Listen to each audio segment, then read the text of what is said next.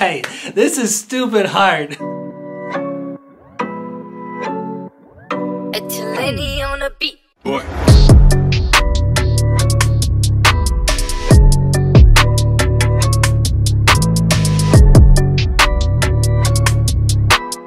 What's up everyone, this is EdTalenti. How are you guys doing? Today I wanted to kind of take you back to my roots. For those of you guys who don't know, before making beats I used to play drums full-time, and my first musical love since I was like 14 was rock and metal. When I first moved to LA, I started a band called Perceptionist with a few of my friends. We released an album, we released a music video, and we actually had some buzz in the progressive metal scene. It's a little bit embarrassing, but let me show you a couple seconds of it.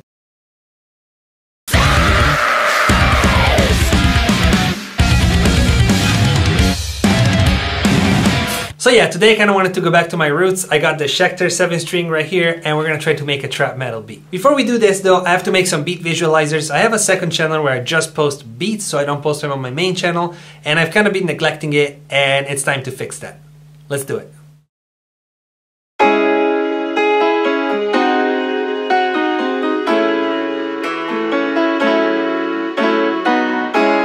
The key, just like with everything else that you want to do like consistently, is to find a style that you like and then build a template around it that kind of serves the purpose of helping you make it fast. And then you just change like the picture, you change the colors, you change a few elements, but the base, it's already built. Alright, that's enough. I already made like 5 or 6. It's time to make some trap metal.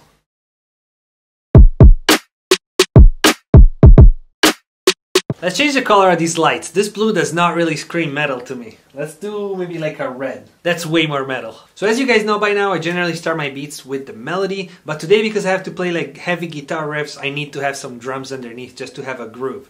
So we're gonna put down an idea, something simple, maybe we'll change it later, maybe we won't, I don't know. But just something to have like a groove. All the drums and 808 that I'm gonna use are from my own sample pack. If you guys are interested, it's linked in the description. Let's see, what's a good tempo?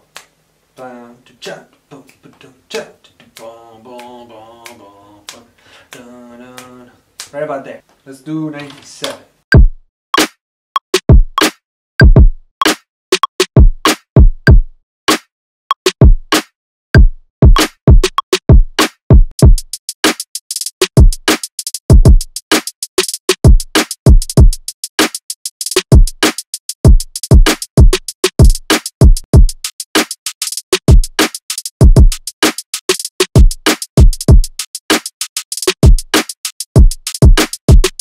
Alright, that's good enough for now. Let's do some guitars.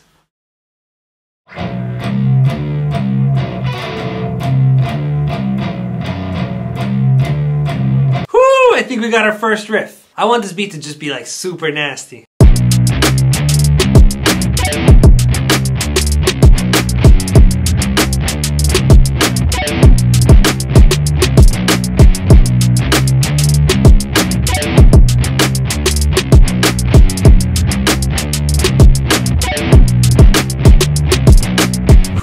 Riff is crazy. Let's try to add like a counter melody. I'm gonna try to make it like pretty dissonant, but like super just like heavy. This is totally gonna be a beat for like Zillakami or something, like something really heavy and really just like raw.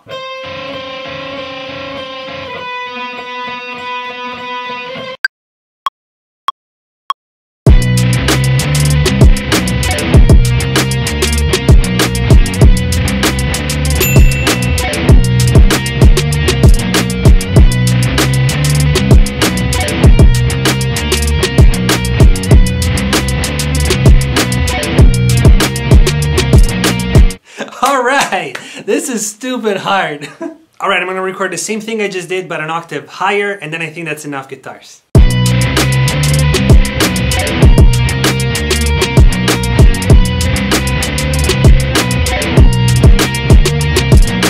Whew, this is gonna be crazy. Let's go ahead and add some of these guitars. Alright, I cleaned up the guitars a little bit. I cut out like all the little noises in between the notes, so now they're like nice and sharp. I re-recorded a little separately just to have it cleaner. And the goal now is to make some space for the 808. That guitar takes up all of the bass frequencies, so I'm gonna have to clear it up and kind of make space for the bass.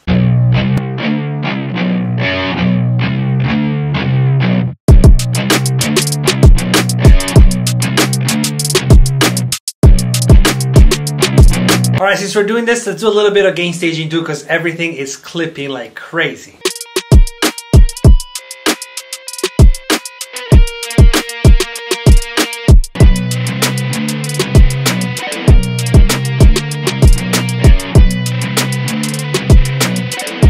Alright, that's good enough. Mixing this beat is gonna be a bitch. That's alright though, because it's coming out really lit. It's time to put an 808 on it.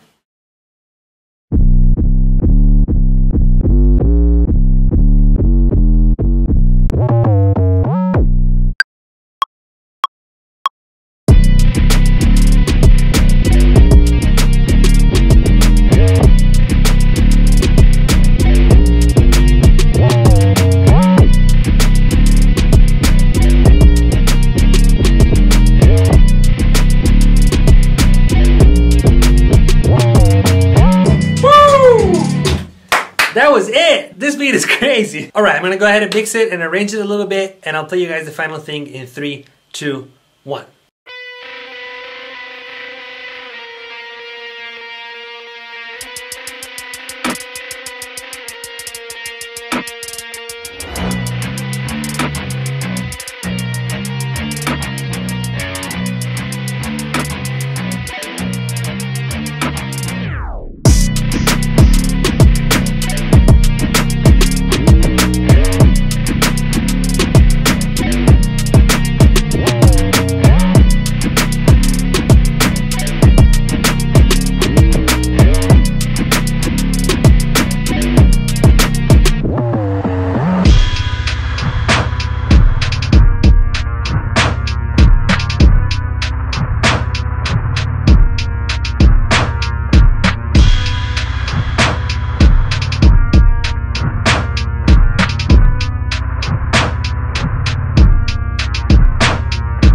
And that was the beat. If you guys enjoyed this video, please don't forget to hit the subscribe button and notification bell. I really appreciate all the support you guys are giving me. Thank you so much.